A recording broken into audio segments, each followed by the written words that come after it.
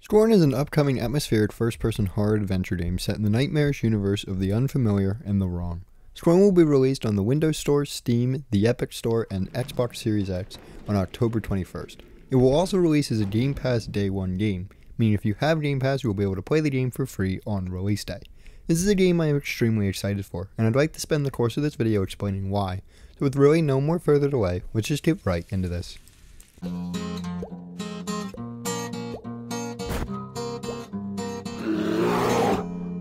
To start, I must say that survival horror games is one of my favorite genres that exist in gaming.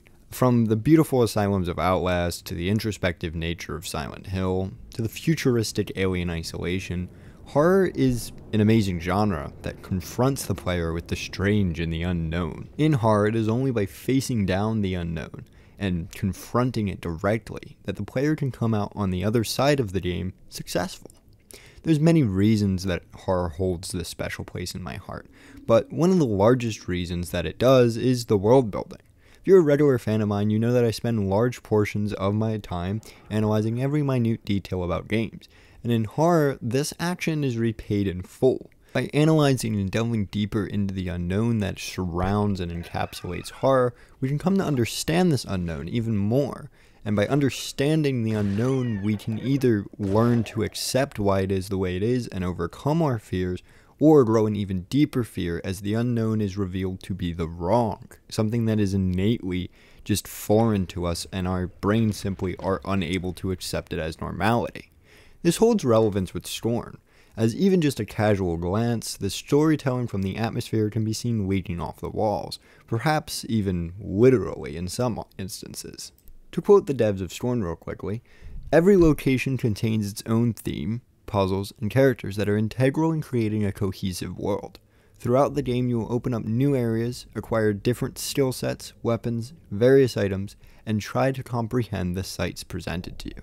A direct statement that the storytelling will be done through atmosphere is like music to my ears, but to a casual player who isn't obsessed with, delving deeper into the unknown, this is still good news. It means that every atmosphere, environment, encounter, room, enemy in the entire game is specially crafted to be telling a story. And whether or not you want to know what that story is, it's still going to mean that it's specifically and well crafted. And I think we should all take some enjoyment out of that. We can catch a glance of this promise of greatness, from the gameplay reveal trailer. The atmosphere here is suffocating and wrong. Every single room and frame is foreign and as abstract to normality as it can get. The enemies all seem to have climbed straight out of our nightmares, while the weapons we use to repulse them hold very similar origins. The puzzles are in no way human, using the strange and the abstract to add to the challenge, as the constant threat of the nightmares lurk around every corner. The rooms and walls shriek of suffocation and well-crafted design, of tech far beyond our comprehension.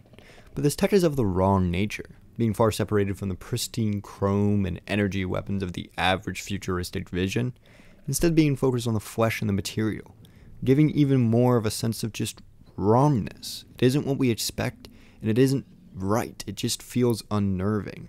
We can't ignore the decay either. Every room tells us that the civilization, whatever it may have been, is no longer. Its peak is long past, and something must have made it so.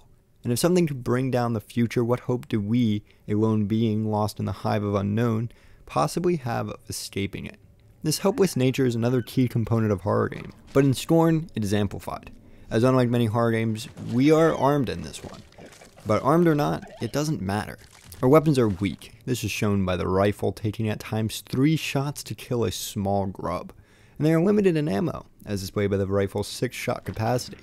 We will need to be careful with when and where we decide to fight, and understand that even if we do decide to confront our fears, they may just be stronger than us.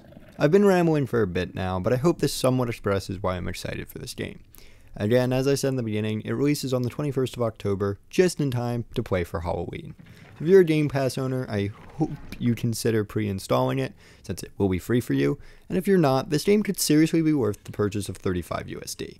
But really, that's all I've got for you guys today, and I hope to see you all next time.